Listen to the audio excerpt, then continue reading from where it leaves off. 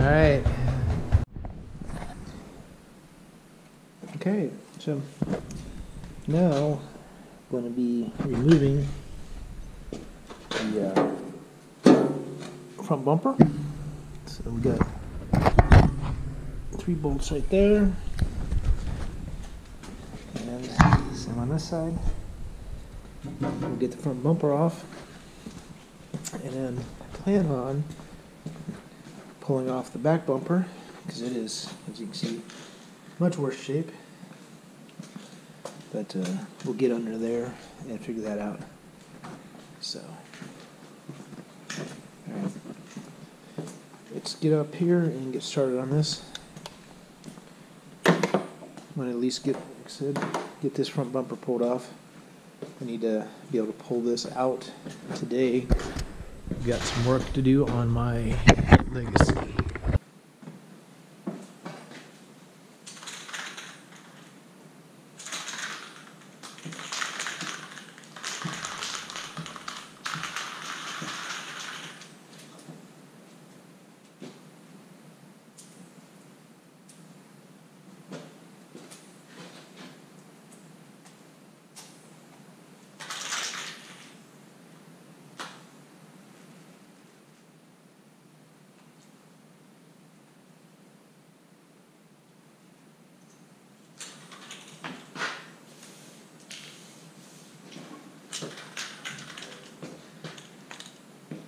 Heavy duty metal protectant spray.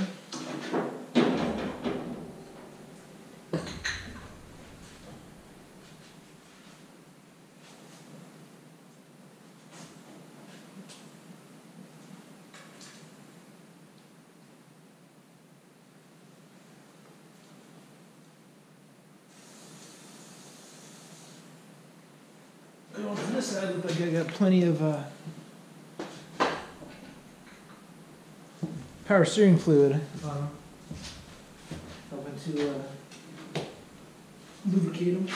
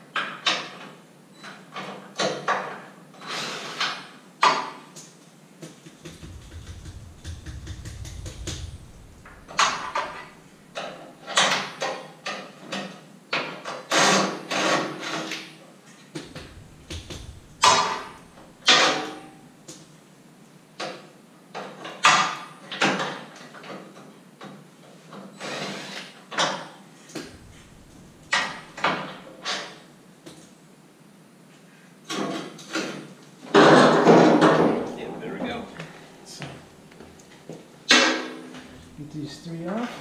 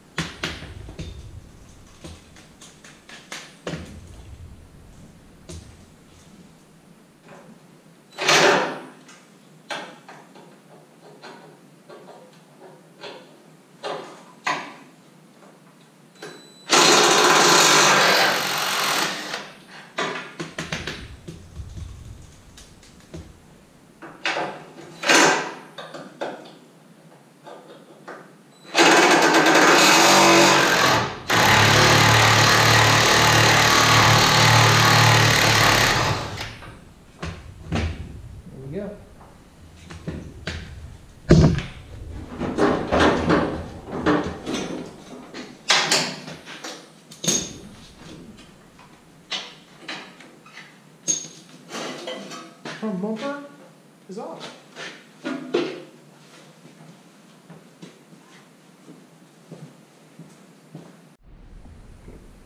Good afternoon, February 5th, 2022, and Day 6, as we work on this one, had to take a couple, week and a half or so, almost 2 weeks off, working on a couple other vehicles. But we got this pulled back in last night, started up, even as we had it set up like this, started up, brought it in, and now got sitting here getting ready to drain the coolant, drain the oil, get that out of the vehicle because we're going to be pulling the engine. And we've got to remove the coolant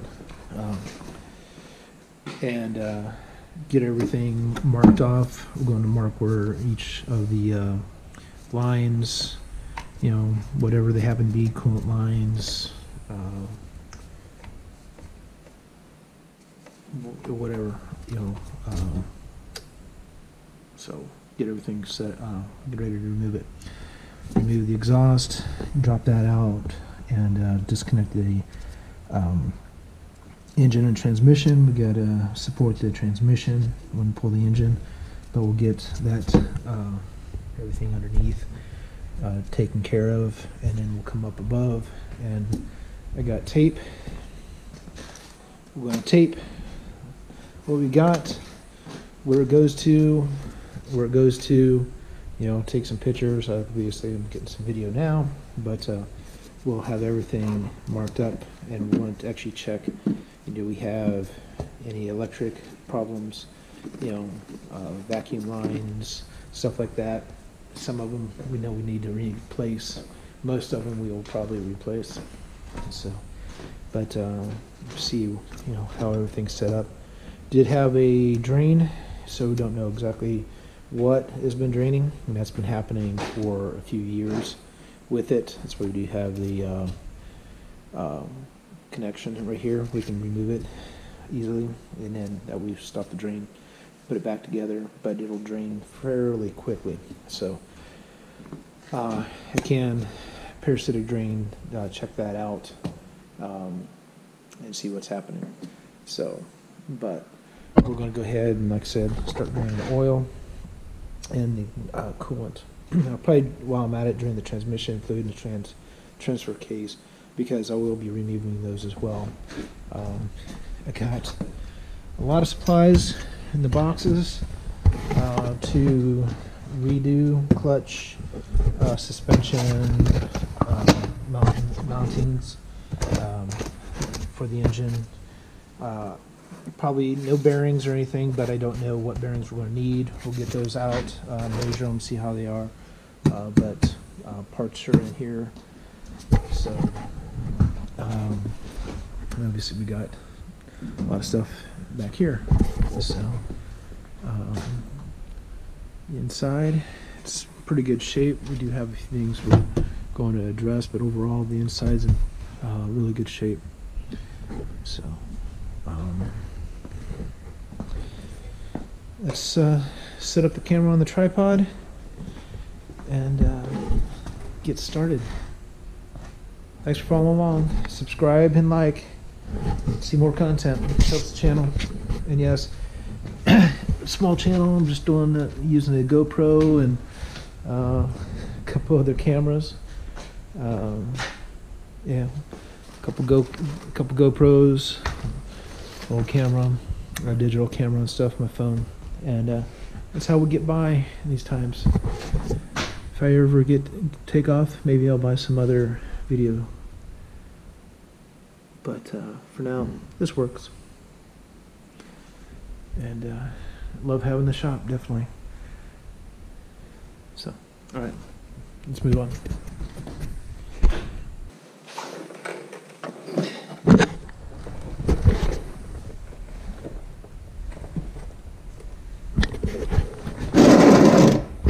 Okay, you can see here the coolant. We'll pull that.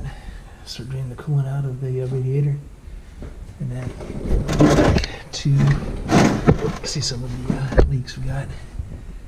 But move back and start draining the oil out of the engine, and see how we're dropping the exhaust.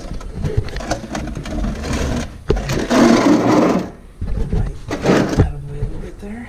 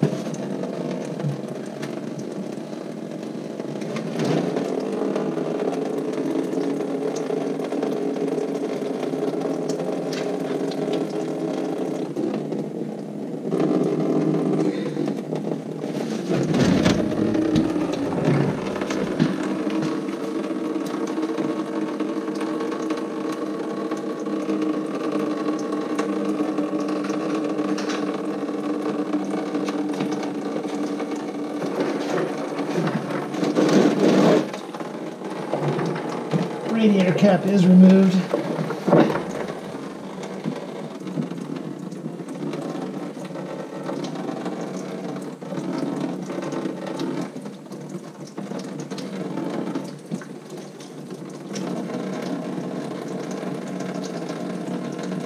There we go.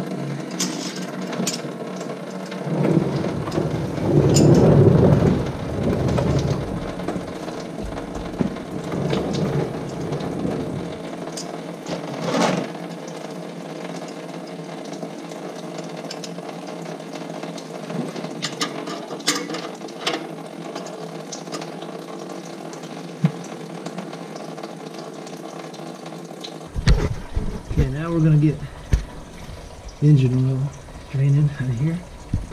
So, let's see, we had a leak in that for a little while.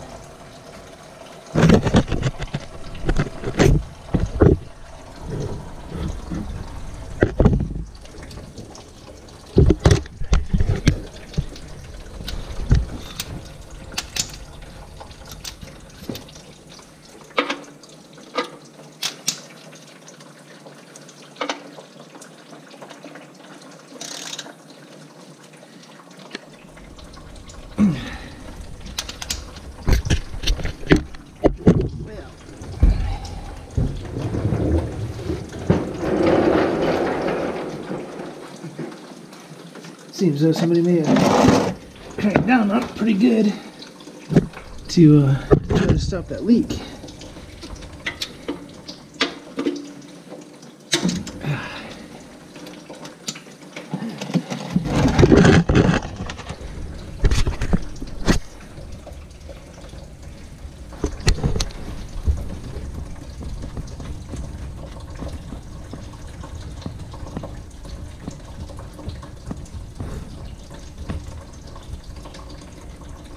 Sounds like the coolant is about done.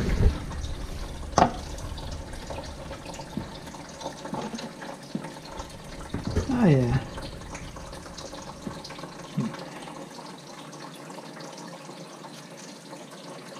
She may have been a little bit low. She's had a leak for a little bit, but yeah.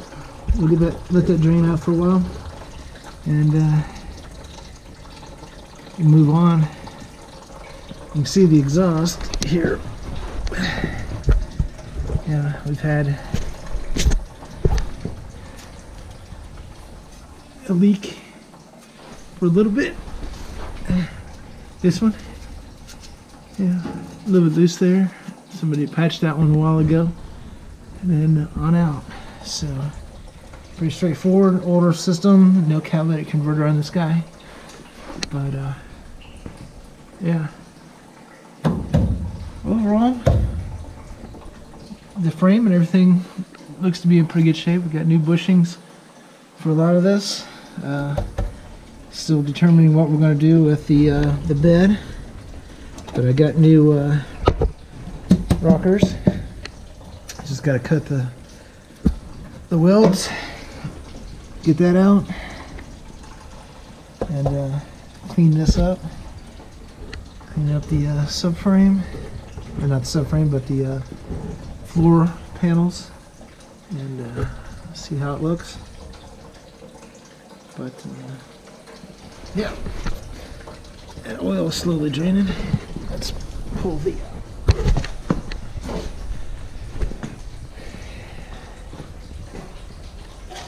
pull the dipstick. Let it vent a little bit, see if that may improve the drain a little bit. So, alright. Let that coolant continue to drain. We got the oil draining, and we'll see what it takes. Let's see what we can get to remove this exhaust. If I end up needing to cut it, that's fine. It's going to be replaced anyway. But we'll see if we can break some of these studs and stuff loose up here. Some of these are in pretty rough shape. You know, we looked at trying to replace those a while ago.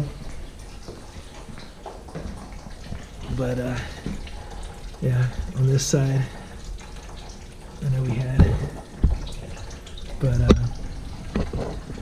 let's see if we can get some of those broke loose. All right.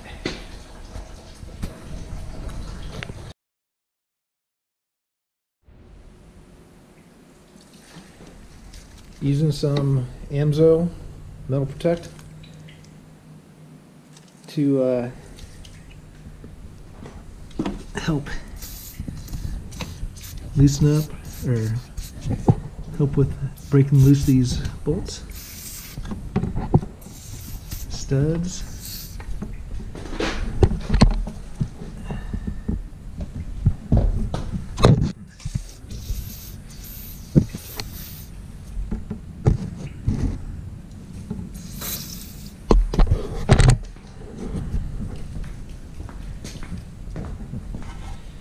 It does work on lubricating rusty, frees rusty parts, protects against corrosion, displaces moisture. I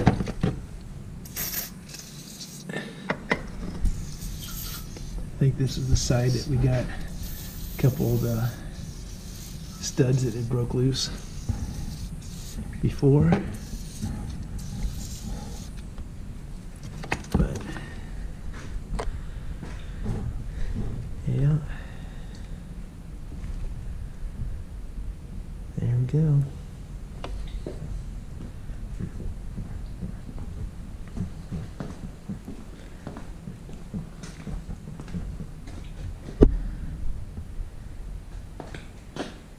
Cool, it's pretty much finished draining, sounds like. Leave that set there for now. And continue on with our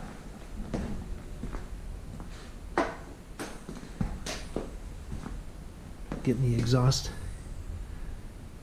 taken down from underneath.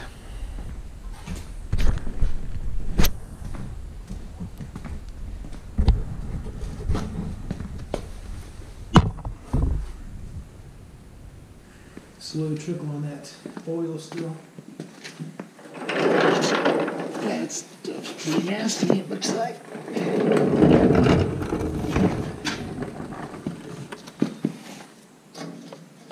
Okay.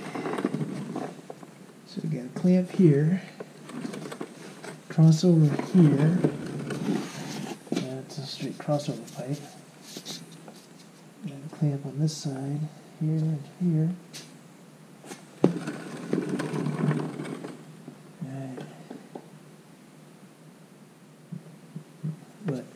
Going to be putting in so clamps here, crossover pipe here, clamps down here. Sorry about that. Comes up, the dual exhaust goes out, goes back into one pipe and then out. So we're going to be getting this out. We may just take the easy way out and cut it.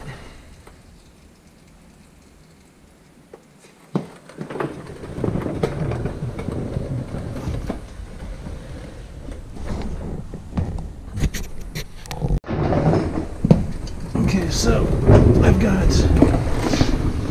a lot of the clamps cut off.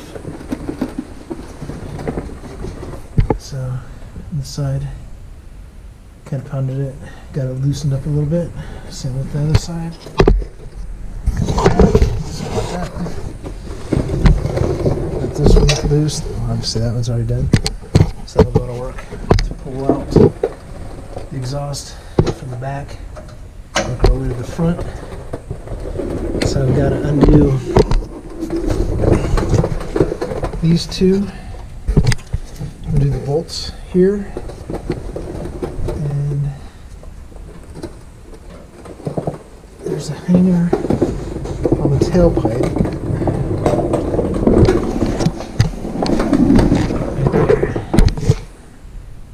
get that hanger undone. Put those two up there, and we'll see if we can pop that out and work our way from the back to the front. So I went in to the garage. This is the shop, and got my rear exhaust is coming out today. So getting those clamps off. They're still, you know, this thing's 1988, so that makes it what, almost 34 years old. And some of those exhaust parts are, yeah, locked in, but I'm going to make some strategic cuts so that I'll be able to kind of keep it still, pull it out, line it up, figure out exactly how it was laid out. I'm going to rebuild it, get some of those, you know, kind of lined up the same way. It is going to get a full new exhaust, and it's getting headers put on, which is what's in that bum box right there. But those are going to be coming in later, and yeah, so stop wasting time and actually going to use the saw and cut the exhaust to get it out of here. So let's get at it. Alright, now it's down to the manifold. And you kind of can see where the pipe's cut there. But I wasn't kidding. I wanted it out. It's roughly laid out. Yeah, that pipe back there was flipped around, but there it is. And I'll tell you what, good old steel, old systems, they are thick. So, as rusted as it wasn't through, except for up here at a joint. Yeah, it's a slip joint kind of deal. So, that may not even been factory. But, that's out. Like I said, now, let me see if I can bust the manifolds loose and do that. But if not, that's okay. I'm going to tag and mark the lines and disconnect the upper and lower radiator hoses. Get those disconnected, let it drain a little bit more if necessary, and go on. Again, thanks for watching. Like and subscribe. Helps the channel, but yeah, it is what it is. Okay, so didn't get as far along as I had hoped to, but we are pretty close. Well, pretty close. Close is relative. So exhaust is out on this side, driver's side. Radiator's out. Condenser, radiator.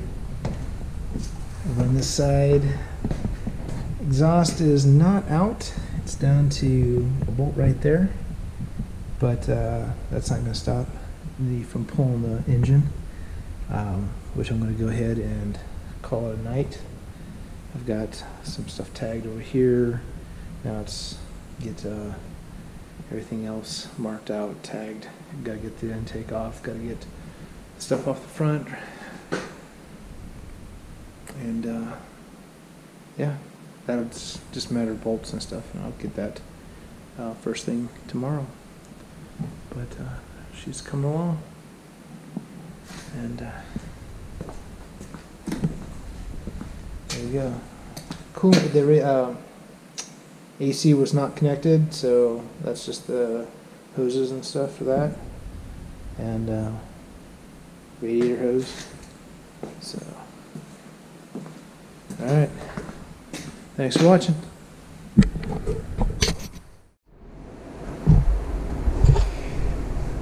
Morning. Going to be working on, again, marking, removing some components, getting ready to pull the motor. So I'm going to get the air cleaner off. This is the exhaust bolts, exhaust manifold bolts, a heat shield for the heat riser. But get the air cleaner off, cover up the carburetor, keep stuff out of there. But get this bracket, bracketry removed, because I'm going to have to be able to get the mount to for the lift to be able to pull the motor out. But going to mark some of these things that are connected. Spark plugs, pretty straightforward, and we'll know where those go, but I'm going to go ahead and mark them anyway. Back to the distributor, and I've already marked some of the wiring that I disconnected yesterday. Some of the harnesses I won't be actually removing for now, but we'll be going through wiring to see what's bad, what's good, what needs to be replaced. Some vacuum hoses. This is part of the evap canister and evap system, so get those identified where they go, and again, get this all ready to pull. So here we go.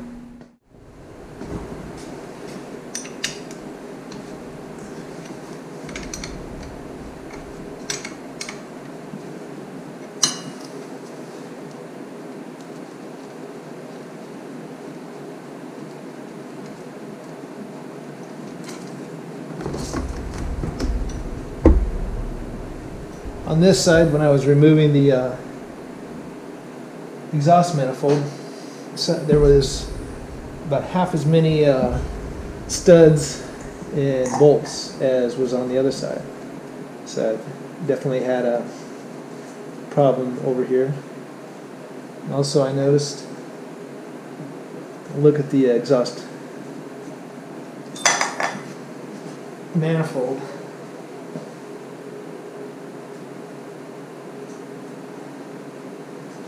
But it seems like the any gasket on there has yeah, there's no exhaust gasket on there, and I don't see one on the manifold.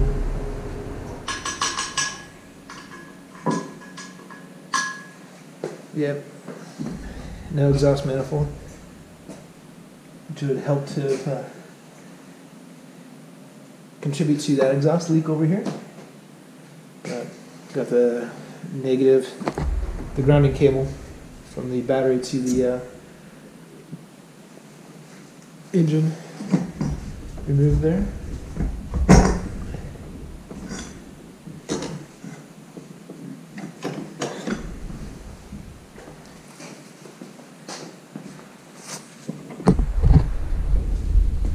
See, we only have a couple hoses here that connect to the actual intake manifold, or sorry, the air filter housing.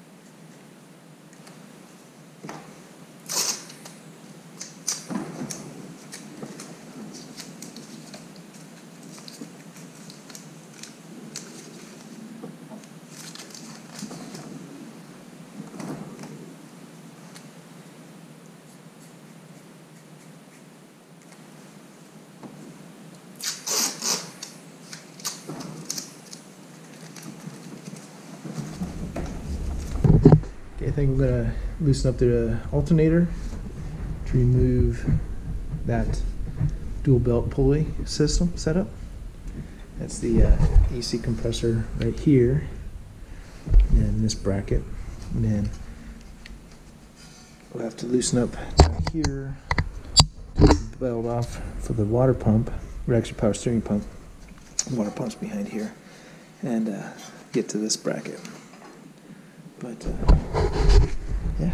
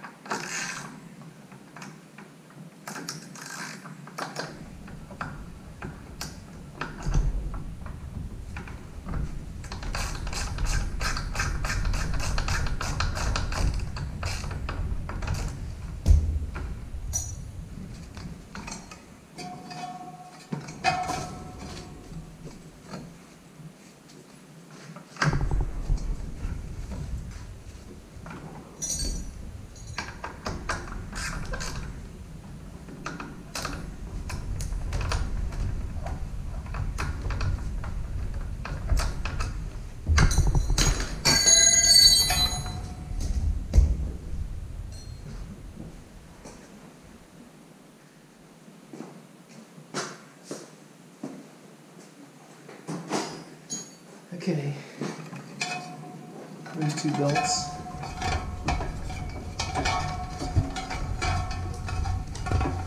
Are disconnected. Won't be able to get them off until I get the other water pump and power steering pump pulley off. But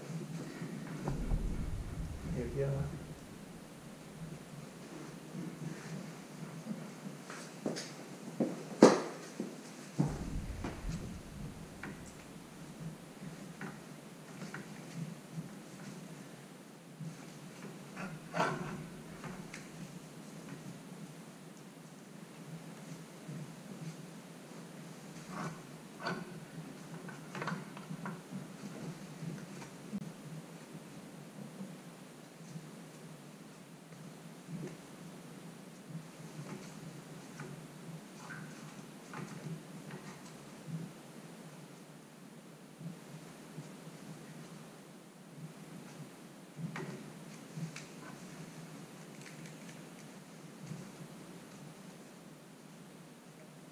Interesting setup on the alternator.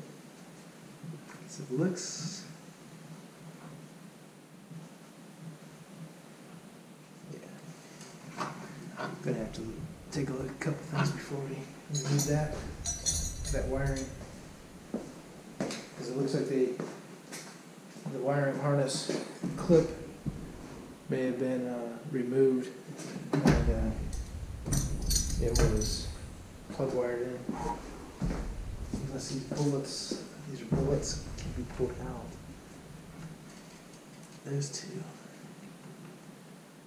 big wires.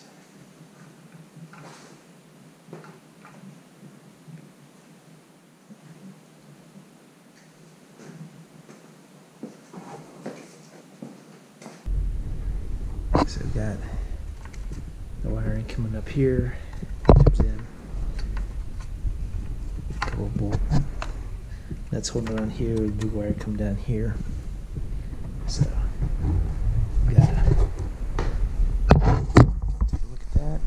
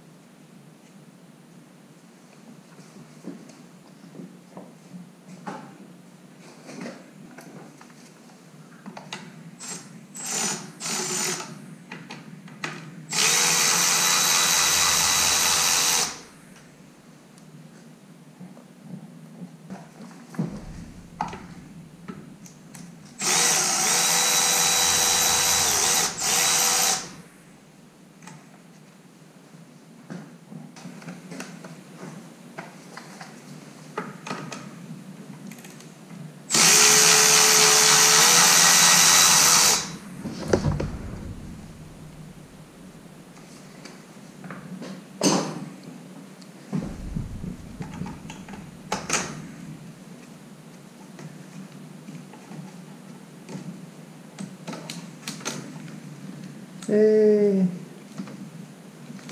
alternator harness is out, disconnected. I took 5 different sized nuts.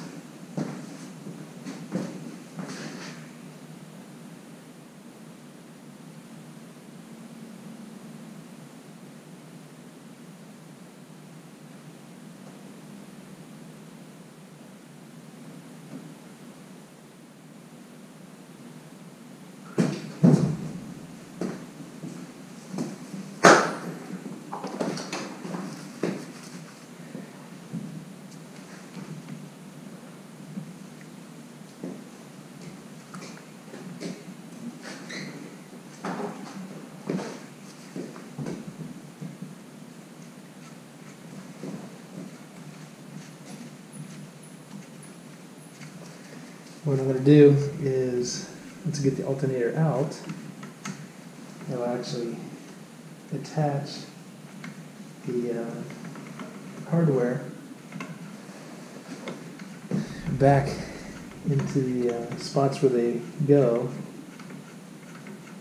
so they don't get lost. Some of the hardware I'm bagging up, tagging the bags. Not necessarily been doing a great job with that when it came to removing the body panels. I got them separated in bags and kind of set up, but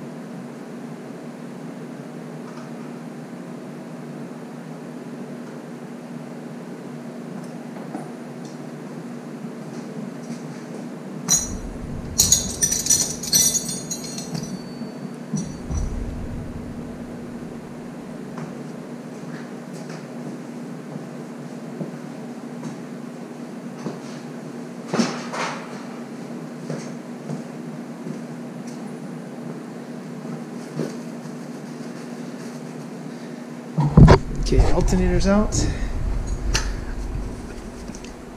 Work on the AC compressor.